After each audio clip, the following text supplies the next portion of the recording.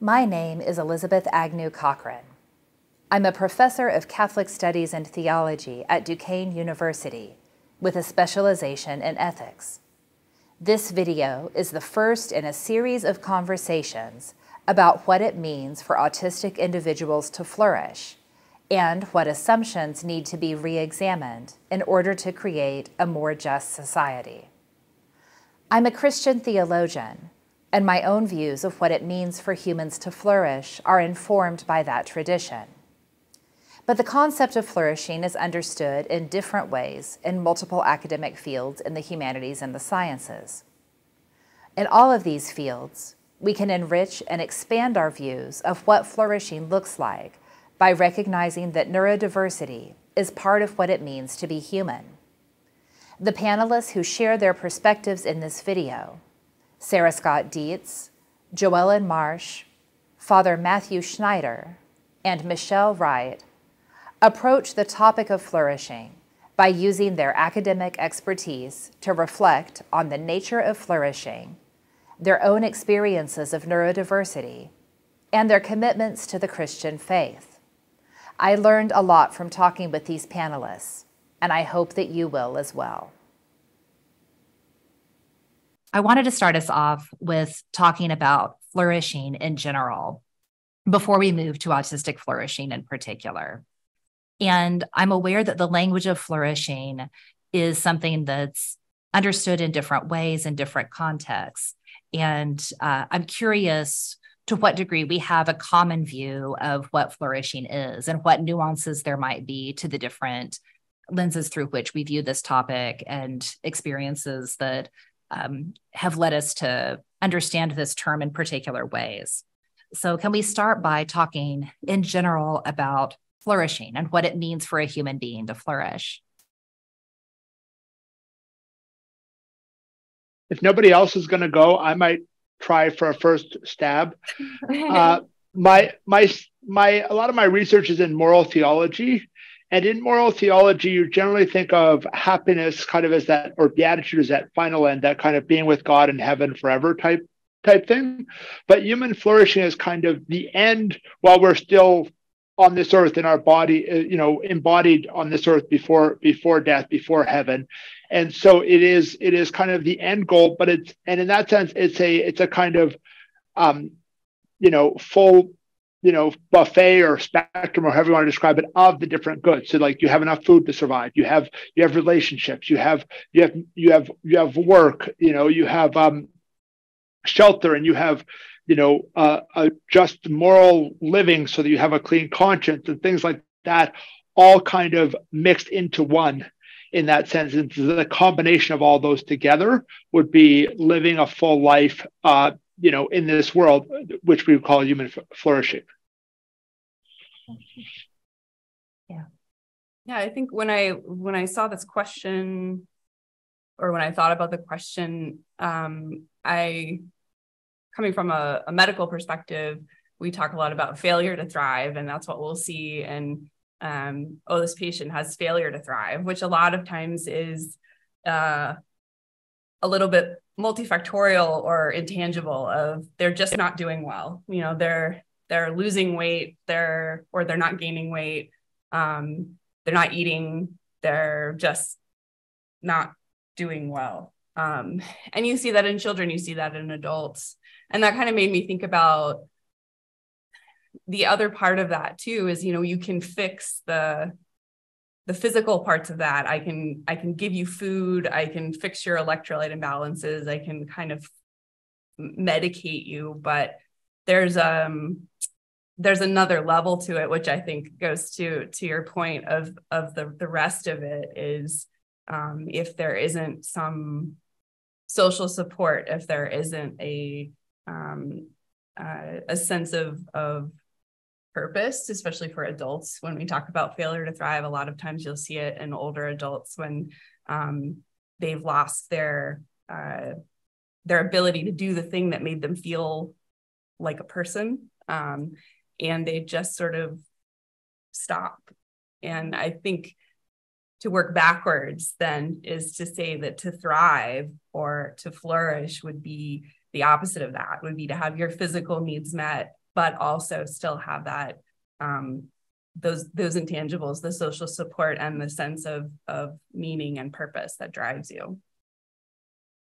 Yeah, I think that fits in with what I thought of when I heard this question, which is really related to my work in public health and harm reduction around looking at social determinants of health and those things that we know if we create an environment that looks a certain way, people are more likely to be able to, do well in school. They're more likely to be able to have good relationships. They're more likely to be able to handle conflict well.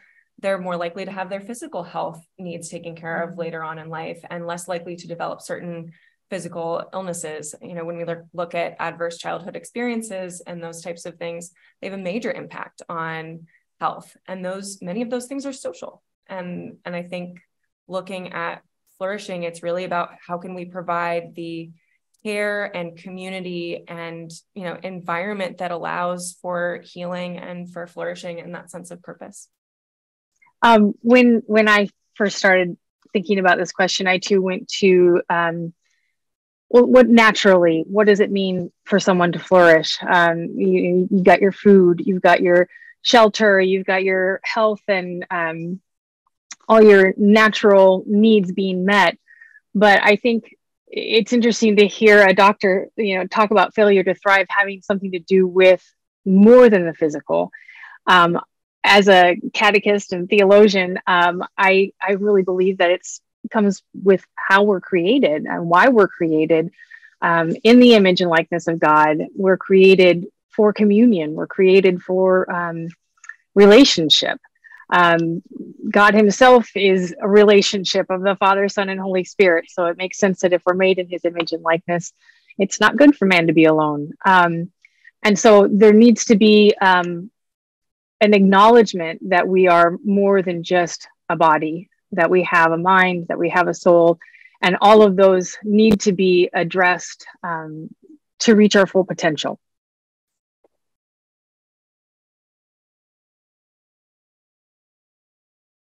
As we think about this understanding of what it means for human beings to flourish, an understanding of flourishing that includes, physical health and well-being and socially determined factors of that contribute to our health and well-being, and that at the same time acknowledges the ways that people have something deeper to them, to what it means to be human, tied to being in God's image and likeness, tied to possessing a soul. How does this understanding of flourishing fit with what you might think if you were to think about what it would mean for an autistic individual or for someone as an autistic individual to flourish? Is this answer basically the same? Does thinking about autism or an experience of neurodiversity shift or change the picture of flourishing that you just laid out, or add anything to it, or invite us to look into it in a different way? I think I would answer that both yes and no, in a way that it's really the same, because flourishing is always, human flourishing is always that combination of goods. But I think like in that level kind of between where you didn't really explain well, as I thought as well in the summary, but it still was a good summary, but like in that level of kind of like our social relationships with our family, friends, spouses, whatever, and with things like meaningful work, in that level of kind of like the psychological level, but not like dealing with it as a pathology, but dealing with it as like healthy parts of psychology. I think that autistic people in general are going to value things a little bit differently, in the sense that I think we are going to value the meaningful work higher and the social relationships lower. Not that we don't want any social relationships, but like for myself, I noticed that I value much more like the meaningful work. And I noticed talking to other autistics, that seems to be a common pattern, more than the meaningful relationships where other people would do it otherwise. Like I think of something, you just think of something like, let's say this Friday, I arrange with some people I know here near Belmont, and I say, hey, let's play a game of Catan, because they like to play Catan, I like to play Catan and things. And for a lot of people, the first thing in that kind of, hey, I'm meeting with friends to play Catan, is the friends. Whereas for a lot of autistic people, the first thing is like the Catan, in a sense. And I think that it's kind of our psychology emphasizes certain goods like that a little more, but I think the overall vision is the same, even with those slight variation in how we would put the hierarchy of goods for ourselves. And that hierarchy can vary in other people too. This isn't just with autistic people, because a lot of these things, which one you value exactly more is going to vary in other people. There's going to be other people who put, meaningful work above social relationships, or value it more and social relationships less, like we do, however you want to, measure that. But I do think that there is a sense that certain goods are valued more by us and certain goods are valued less by us as in general versus the neurotypical or general population.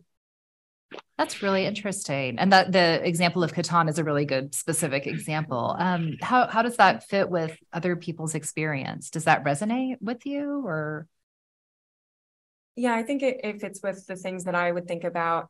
I mean, in terms of flourishing just for everyone, I think being autistic has allowed me to see more how everyone's needs are different. A lot of people have the things that they prioritize, and we might say as a culture or neurotypical people or groups of people in general that there are commonalities.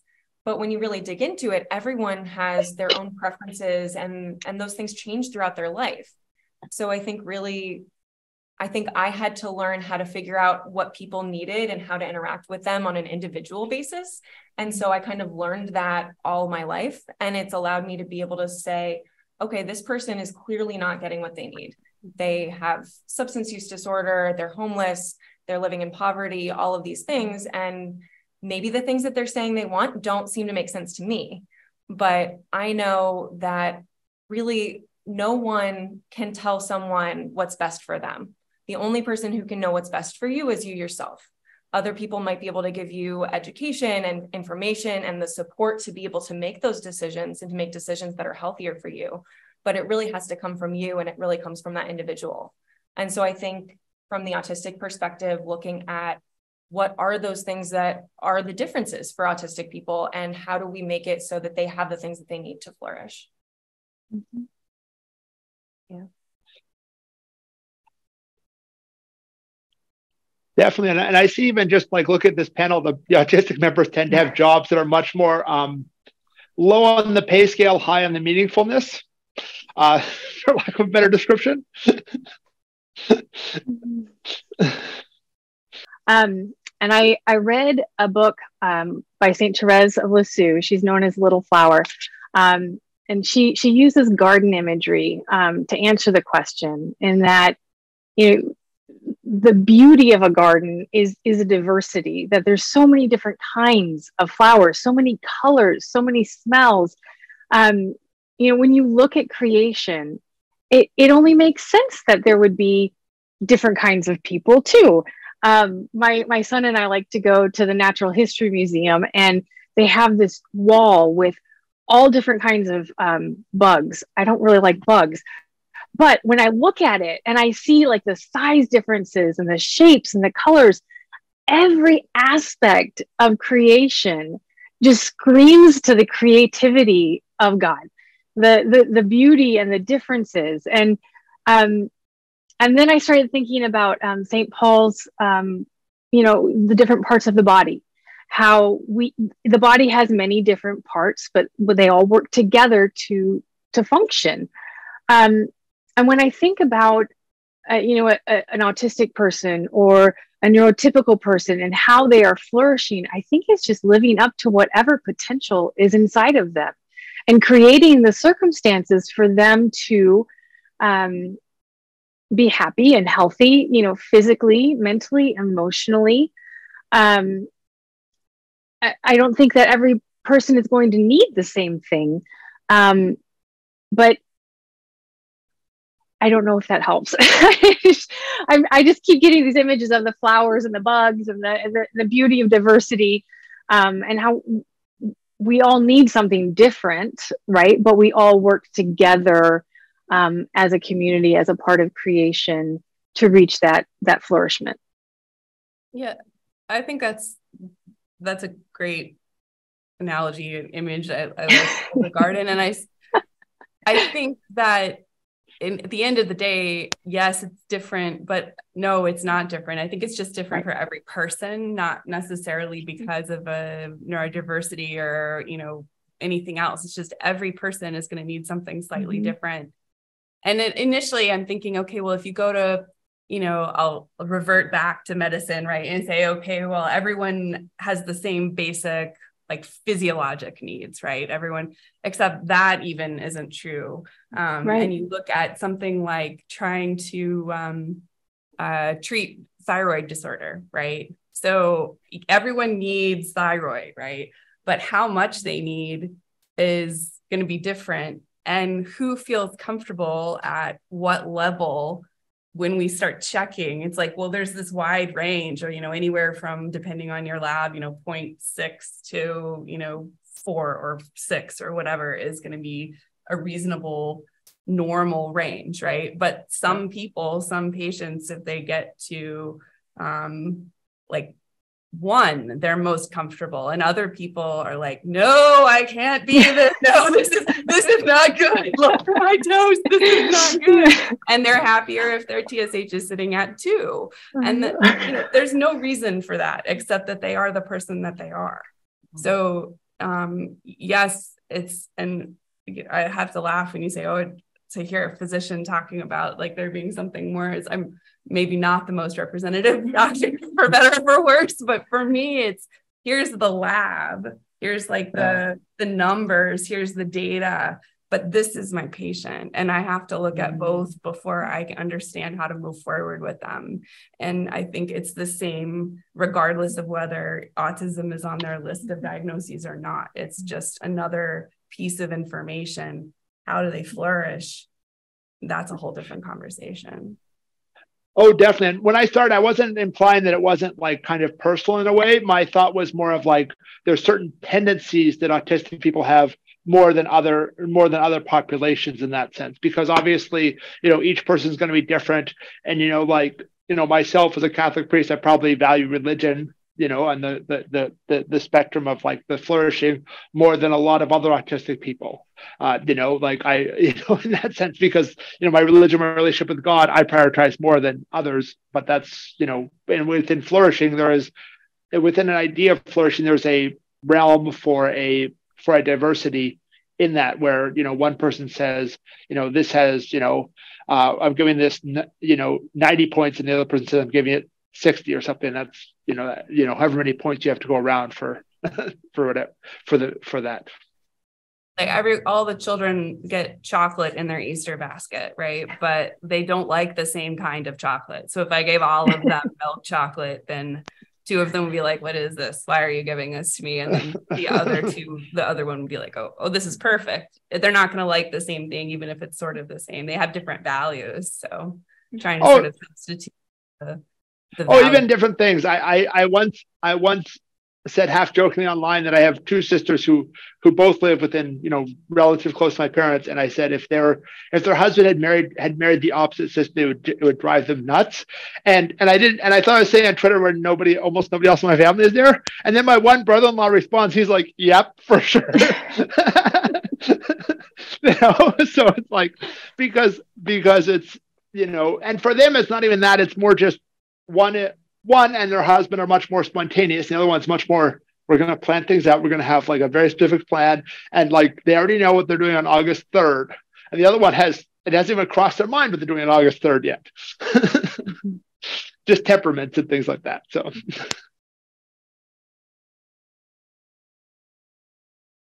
I think the impediment is that the world is set up for neurotypical people.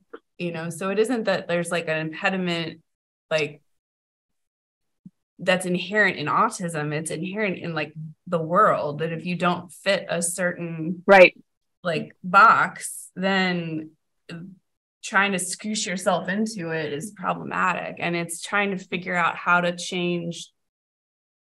You really, I both as a neurodiverse individual and a parent of a non-neurotypical child, I think I want to just go and like change the world like immediately, but like that doesn't work. So it's a combination of trying to find ways to affect the systems and also give the individual the tools that they need. But, it's not about the impediment being inherent to the person. It's the environment. I think. Go ahead. Let me get back on my train of thought. I think when we're looking at a systems perspective and when we're thinking about, what can we do to accommodate people, whether it's an autistic person or it's, someone from a BIPOC community, or it's, whatever that kind of marginalization is. I think the thing that is easy to forget is by accommodating the person and getting better at accommodating a specific need, we're getting better at accommodating everyone. When we like Social Security, that's been one of the best things for Black people, for elderly people, for all kinds of populations, but it affects and benefits everyone. And so bringing that back to, this isn't just about doing things that are better for autistics. It's about doing things that are going to have a positive benefit on everyone, but maybe autistics are the ones who are noticing that it's happening. Right. Yeah. Right. Well, and one of the things I was thinking back on reflecting was just, elementary school, middle school, there was a lot of situations where I got bullied or like, I was kind of lonely, where had I had a diagnosis back then, had we had the understanding we had back then, I think I would have faced a lot less obstacles. Although I think often you still, like autistic young people, especially ones that are not diagnosed, will probably still face a lot of those same things, where it's like the students. I was talking to a teacher I had in elementary school a few weeks ago, and he said, yeah, like I would trip over students, and he realized that it was not intentional because I was just very clumsy. I'm still not like that well coordinated, but I'm sufficient to work in ordinary life and things. But I would just like trip over students and things like that. And people thought other students thought I was just being rude and mean. Whereas he picked up, okay, this is not him being rude or mean. This is just him, not having not just not good coordination, but exceptionally bad coordination. But at that point, there was no real diagnosis for that. I had good grades. I had, but that created a whole bunch of social issues that I think today, hopefully, if I was in school today, that would be overcome. But I think there still are a lot of things like that, in those little things like that, where it's just being aware and then making the changes or helping the people there, especially young, elementary school students probably don't understand. You have to explain it to them so that the accommodation or the help to flourishing can be given. Yeah, I remember in repeatedly in elementary school, the whole look in my eyes when I'm talking to you, look in my eyes when I'm talking to you. And I tried to explain over and over is if I'm looking in your eyes, I can't listen to you. I can't listen when you're making me look in your eyes. Like I can't do that. And over time coming up with I'm going to look at their nose. I'm going to look at their forehead. I'm going to come up ways to make it look like I'm looking at them. And looking back at it, the amount of energy that I had to spend to try and explain that, and also try to figure out why was I so disrespectful? Why am I inherently why is this is a thing that I can't do, but I should be able to do, and what's wrong with me? And hopefully now that would be better understood, but that's the one that really sticks. That's one of the ones that really sticks out to me is now I'm well, obviously, but to live in that uncomfortability, to think there's something wrong with you, that's what breaks my heart, is that there's so much good out there. And you're right that the system is designed for neurotypical individuals. And when we help the least of these, if we want to look at scripture, we end up helping everyone. In my training of future educators, I have a comic that has a picture of a school that has, a bunch of snow, and the janitor's out there, shoveling off the steps, and there's a crowd of steps waiting to get into the building. And then there's a child in a wheelchair who's also waiting to go up the ramp. And, she says, "Can you clear off the ramp?" And the janitor says, you know, well, there's a lot of kids waiting to get up the stairs. Wait till I clear those off, and then I'll clear off the ramp. And the little girl in the wheelchair says, well, if you clear off the ramp, then everybody can get in. You know, when we reach out and try to make things more accessible to the least of these, to those, we end up helping everyone. And I just think about audiobooks. You know, my grandfather had macular degeneration, and he would wait for those tapes to come in so that he could listen to a book. And it was only for the blind at that point in time. Now I get in the car and I'm listening to audiobooks, I'm listening to podcasts, you know, I'm doing the dishes, I'm going grocery shopping. It's made my life so much better, so much richer. And yeah, when we look at the needs of those around us, and we, again, work towards finding strengths, I think that that's a very important thing. This conversation explored different theological and scientific accounts of what it means for human beings to flourish, what it means for autistic human beings in particular to flourish, and what sorts of impediments interfere with flourishing. To hear more from our panelists about the ways that Christian churches can support autistic flourishing, I encourage you to watch for our next video, Autistic Flourishing and the Church. Thank you for joining us.